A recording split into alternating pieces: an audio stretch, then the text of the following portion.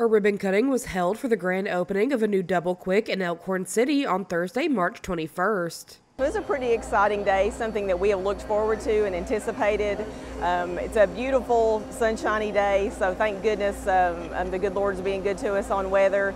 But we were very anxious to get this Elkhorn City store open, not only because we want to serve the customers of Elkhorn City, but because of what this location means to us. Appalachian Community Care offers outpatient medication-assisted treatment for addiction, counseling, and behavioral play therapy for children, accepting Medicare and all major insurance. Recovery is hard, regret is harder. Appalachian Community Care, Pikeville, Whitesburg, 606-432-5660. Find them on Facebook.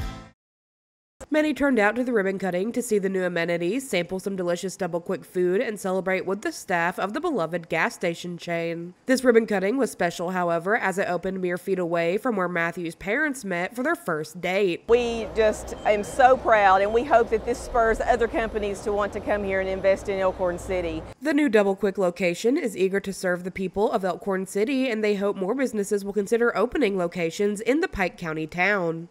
For Mountaintop News, I'm Kelsey Fidel.